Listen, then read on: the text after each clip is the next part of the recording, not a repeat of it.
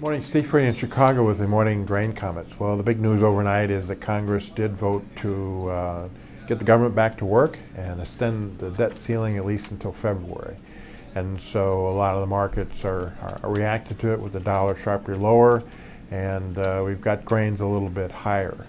Yesterday in the markets we saw some selling in the wheat and corn and some buying in the beans. I think some of that is reflective of so it's just some liquidation in the corn and wheat, and on the uncertainty of what the government was going to do. And in the beans, we're seeing a little bit of a pickup in demand. Now, what does this mean for the grain market? Well, first of all, the head of NASS this morning said they will be meeting in a few minutes to talk about whether or not to release the October crop report. So we'll find that out today. We also have a backlog of data of export sales, inspections, and daily sales. We should get that. The market's anticipating that as much as 3 million tons of beans, 1.5 million tons of corn, and 800,000 tons of meal may have been sold during the shutdown and not reported. So we'll see if we get that information either today or tomorrow.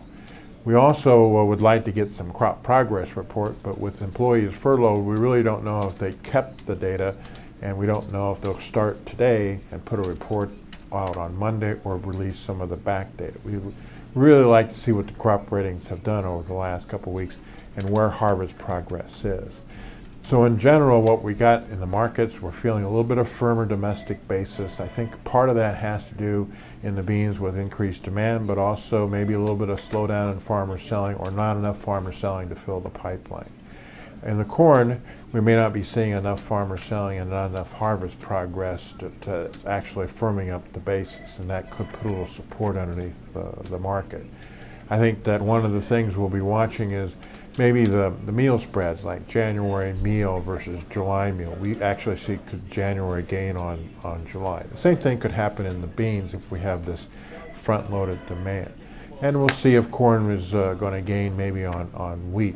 Yesterday we saw Kansas City wheat finally see a little bit of a break in the chink in that very positive armor.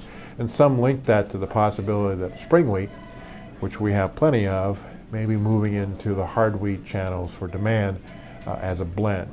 Hard wheat conditions and S&Ds and balance sheets are pretty tight because of export sales to Brazil.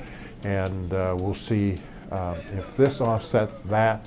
If Brazil comes back in and buys some more wheat due to problems in Argentina, then we actually could see a Kansas City wheat firm up again. So that's pretty closely watched there. As far as weather is concerned, the 2-week forecast in the United States is cool with precip a little bit below normal, which should help harvest progress. Brazil conditions are very favorable. Argentina is still dry though, and so that's what we're going to have to watch Argentina pretty closely. So all in all, we're back to work. We should get some positive export data that should help the grains, but the key is the crop report. And whether we get it in October or November 8th, higher yields should actually offset the higher demand. The next key is whether or not the farmer is going to sell at these price levels. As always, these are my thoughts and not those of ADM Investor Services, and have a safe and profitable trading day.